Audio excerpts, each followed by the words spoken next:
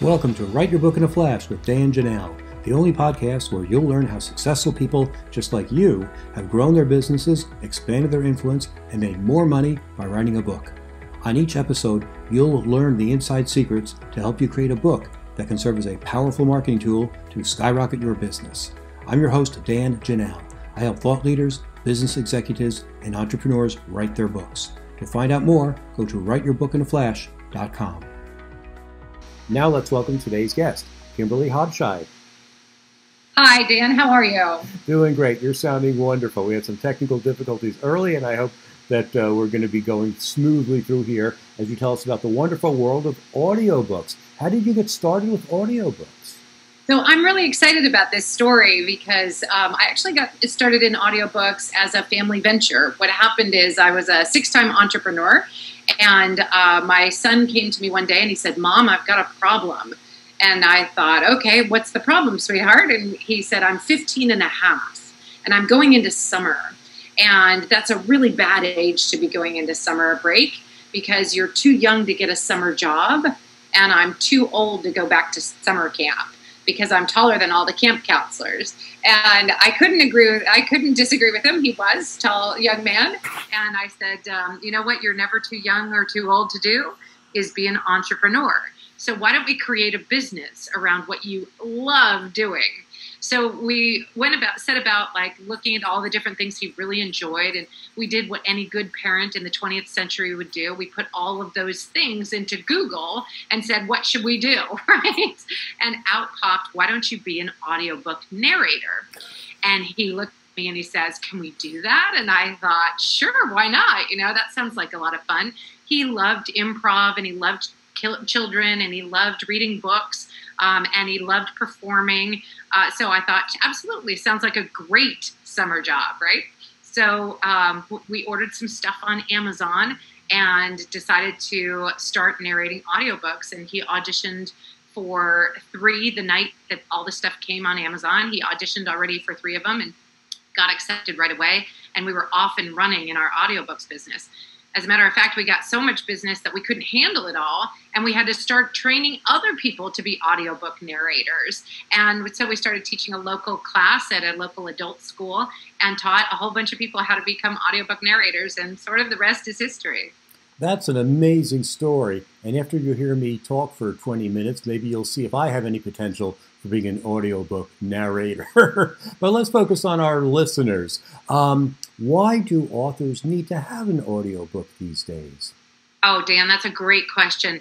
Well, if you guys are listeners right now, if you are regular authors, chances are you really like books, like books. The book, if you're a professional author, chances are you are a book reader and not an audiobook fan. I learned this because when we started our audiobook business and we decided to market it to authors, a lot of authors rolled their eyes and they were like, oh, I don't really like audiobooks. It's sort of got this feeling like it's pretend, like it's not the real way to consume a book. And so I thought, that's interesting because I love audiobooks, right? Well, it turns out it's about a third. So a third of the population likes reading books. They like to curl up at night with a good book. They like the smell of a book. They like to go in and browse through bookstores. They just like the physical book. That's about a third of our population. That's my mom. She loves to curl up with a good book at night, right? And then there's about a third of the population who only listens to audiobooks. They will not buy books. Now, they might get a book for free or, get an ebook download and scan it or something, but they're not real book consumers, not the hardback or paperback physical book consumer. And then about a third of the population is either or.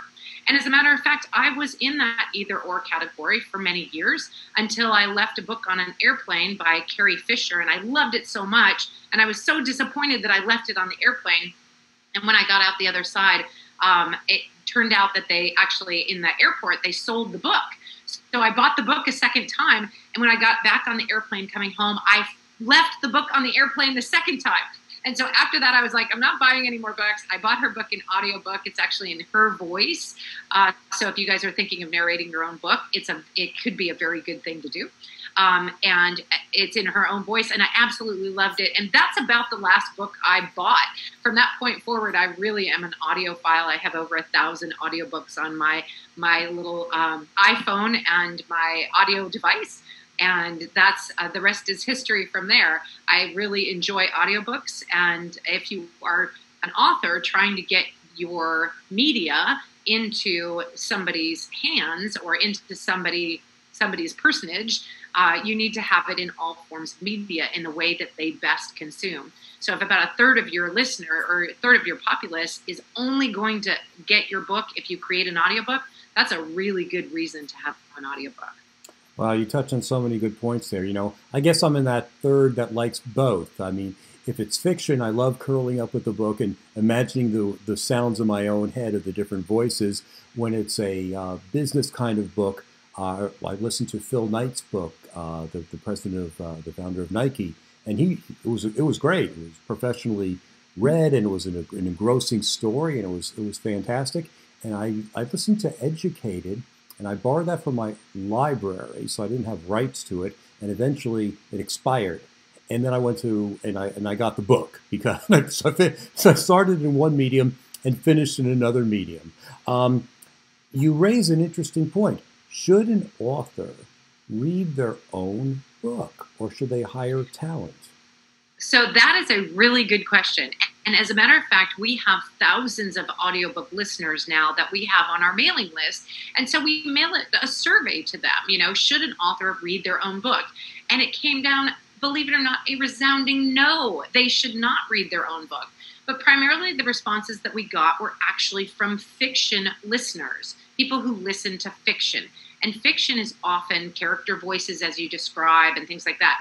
And many times people want if you're an author, you may be a really good writer that can write a very gripping tale of zombie apocalypse or something of the like, but then you may not necessarily be an actor or a voice performer. And if you're not, it can really change the tenor of your book. And so at that point, you really want to hire a voice talent. Now, if you are writing your own book and it's a book that is advice, it could be a variety of different things, and those all can be read by talent. We recommend that, especially if you're nervous about your own voice. And it does cost actually more money to do your own book, even though you're reading it and you're the voice talent.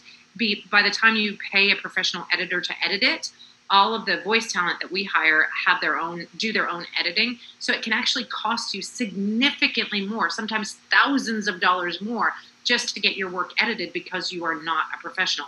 So I wouldn't necessarily recommend it.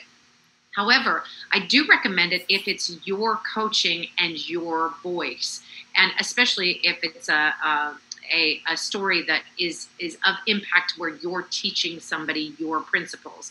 So say, for example, Brene Brown, she's a TEDx speaker. She's also a very good performer, and she's an author. She actually reads her own stuff. If it was in somebody else's voice, the listener might think, I wonder why, right? Because she does have that talent and that ability. In another example, you might have a coach who's coaching on a particular topic, and if it's not in their voice, the listener may be like, I wonder why they outsourced that, and it's in somebody else's voice when they learn from them directly. So there's a variety of different things that go into deciding. I will tell you that the majority of the people that we work with, that I'm hearing stories, they do decide to use a professional narrator. It's usually less expensive. It's usually a lot more fun. And having it be outsourced and, 6 weeks later, their book is up and published on iTunes, Audible, and Amazon, it can be a very stress-free, exciting proposition. And how much, if there were range, for again, our audience are business book writers, coaches, speakers, author, consultants, small business owners, and the like. How much would they expect to pay for, say, a 200-page or 20,000-word book or a 120-page book? Well, if you do it yourself, you can do it really for no charge. I know you're not that you'll find that hard to believe, but there are narrators that work out there on something called royalty share, which means that you will be splitting the profits with them 50-50. So the royalties from the book, 50% of the royalties go to the narrator and 50% go to the author. And so there are many narrators out there that will work on royalty share. Another way to pay is per finished hour. So if your book is 30,000 words, it will be a 4-hour book approximately based on the speed of a person reading a book. If you have a 4-hour book and you're paying $200 per finished hour, which is about the going rate, somewhere between $100 and $300 per finished hour. So say you pay $200 per finished hour, you'll pay $800 to have your book read and formatted and edited in proper audiobook format, which then can be uploaded to iTunes, Amazon, and Audible, and the other platforms as well. Great. That's not much at all. I would have thought it'd be a lot more expensive. Well, that's good news. Can be. It can be. And for those of you who know how to do it and want to go through that process yourself, that it can be very cost effective. We actually have a done-for-you service where basically you hand us the book. We go out and find audiobook narrators to audition for it. So you have about 20 different narrators competing with their different voices for your book. And they can, and then we help you get it not only up on iTunes, Amazon, and Audible, but also we do the heavy lifting on the back end, which is the marketing. Now, if you have authors in your tribe, you know that even the most experienced authors say that when the book is finished, the work begins, which is the marketing piece of it. And that's what we actually specialize in, is getting it reviewed, which is extremely important in the audiobook industry. We want to get it reviewed. You want to get it reviewed by people who have listened to 100, 200, 300, 500, 1,000 books and done that many reviews of books. You want somebody who's qualified in order to review the book. If it's pretty see-through when you see that your nephew and aunt reviewed your book for you, it's pretty clear to audiobook listeners. They're very picky in that particular category. They want to see that somebody who listens to audiobooks evaluated it, loved it, and wrote multiple comments. Yeah, I notice on Audible that the reviewers have several different categories. I think one is the story, one is the narration. I forget what the other qualification is, but I found those to be really useful, because if the narrator it gets bad marks, you can't listen to this on your daily walks. You know, it becomes pretty much a chore. Let me go back to the idea of selecting a narrator. A friend of mine had a book published by a major New York publisher, and they hired their own voiceover artist. They did not give him any rights of refusal, and they published it, and he did not do a good job. And he knew, my friend said, this person did not do me well. And his friends also heard that person and said, what right, do published authors have any rights when it comes to working with a traditional publishing company on selecting authors, selecting narrators? So that's a really good point. We work with a lot of self-published authors primarily, but we have worked several times with people who published a book traditionally. And what we do is we make sure that they have not already surrendered their audiobook rights, because every book actually has audiobook rights, which are sole and separate from the published book rights. So they may not have included the audiobook rights within that contract. And then we actually coach our authors who work with publishers to do one of two things. Either they go to the author and or the publisher and they say, will you publish an audiobook because you have the rights to it? I want it published. Let's make that happen. And oftentimes the publisher will back off and say, we're not going to do it.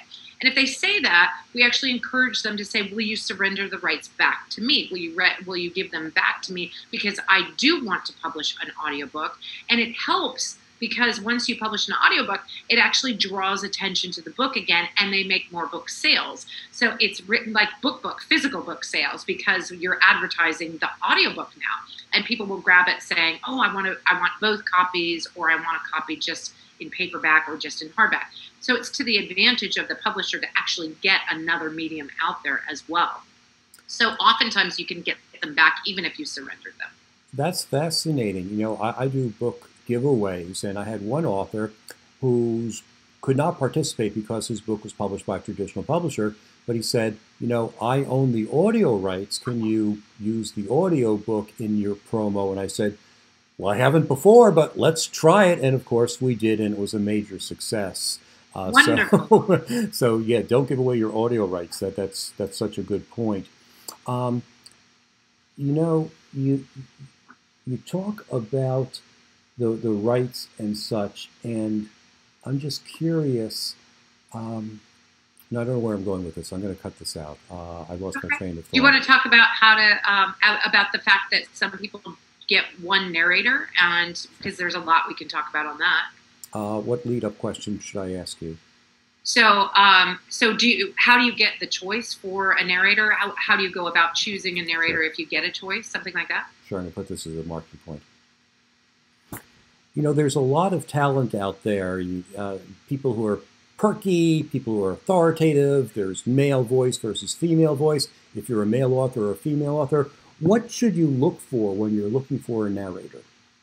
That's a great question. So as you mentioned before, there's quite a few people that have signed over their audiobook rights to a publisher, and they picked the narrator, and it's their choice and not up to the author. We really don't recommend that. We really recommend having a variety of options as your narrator. Now that can actually include you as well. Like, you can audition for your own book, right? Read it for yourself and see if you like your voice compared to some of the other professionals that are out there. See how hard it is for you to do.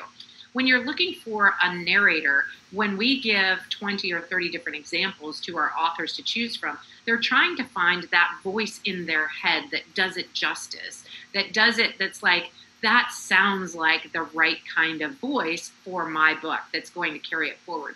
Oftentimes, authors will already have that voice in their head.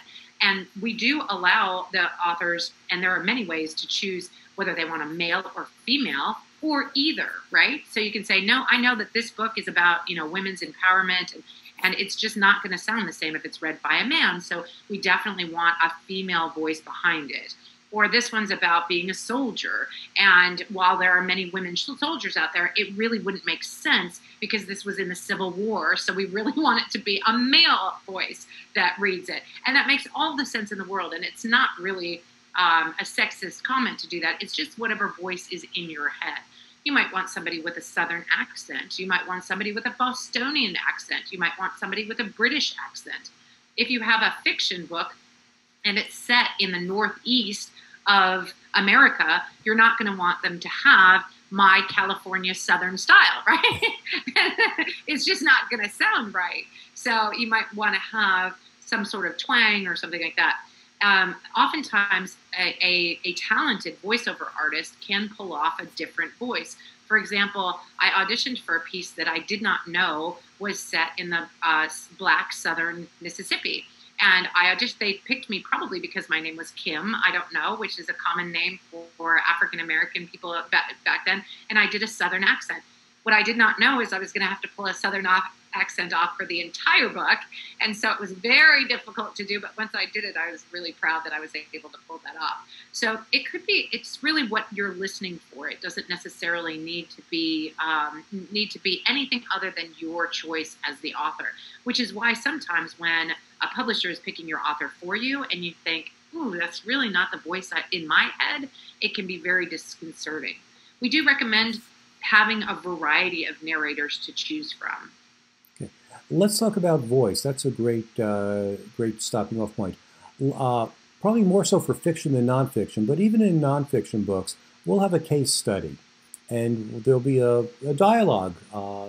Do you suggest that the narrator use different voices for each person in that case study? Because I've heard it straight, and it didn't sound right to me. Yep. So you're going to want to do a hint of it, but less is more. So surprisingly, unless you're reading a children's fiction book where you're doing crazy voices for the little bird and the little deer and the little bear, and that's fine if you're going to be doing like character voices that are big like that. Really, you just want to lean into it a little bit.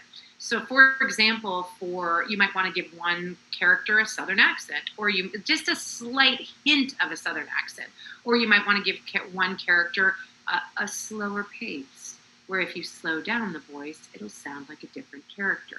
or you might want to speed up, or you might want to do it in a higher voice, right? So it can be a variety of different things, but really less is more, because you don't want to distract the listener with a really crazy voice there, because it'll be difficult to listen to after some time. Were you an actress before you started this? You're great. It's yes, I do have acting in my background, but you do not need to have acting in your background to be a voiceover artist. Voiceover artists can be really from any different walk of life. The big differentiator in a good narrator from a not good narrator is, can you tell a story? When you tell a story at Christmas time, are people leaning forward in their chairs and they love to hear the next piece that comes out of your mouth? I don't care if you have an old craggy voice or a young children's voice, or, a high voice or a low voice. You can get away with pretty much any voice and read something.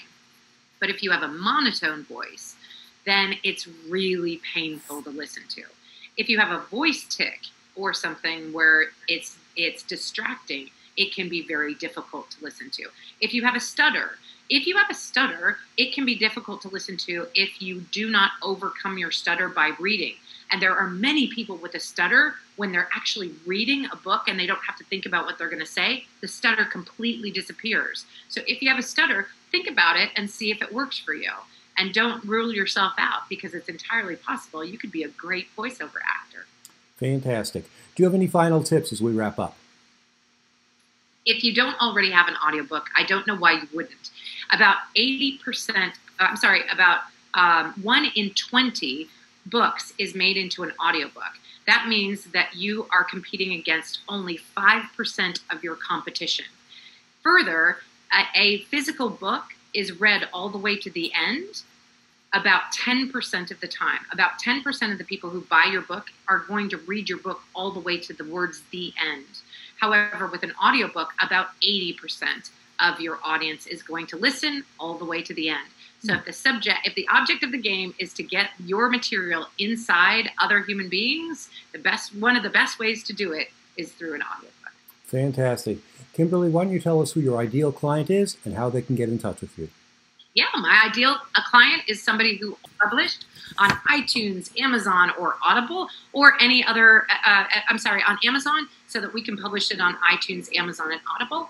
If you have it published in another format, and it's not available from Amazon, we can work with you as well, no problem. And we would love to talk to you about the possibility of creating your book into an audiobook format and bringing it to life. And how can people get in touch with you? You can email me at Kimberly, that's Kimberly, at imhearingstories.com. There's no apostrophe in that. It's imhearingstories.com. Great, and we'll have that link in the show notes as well. Thanks for being with us today. My pleasure, Dan. Thanks for having me. Thank you for listening to the Write Your Book in a Flash podcast with Dan Janal, the only podcast that shows you exactly how people just like you have built their businesses by writing a book. If you'd like to write your book but don't know where to start, you can find great information at writeyourbookinaflash.com. If you're ready to take your next step to write the book that can transform your business, I invite you to schedule a free, no-obligation consulting call with me by going to writeyourbookinaflash.com. We'll be back next week with another insightful interview to help you become a top business leader.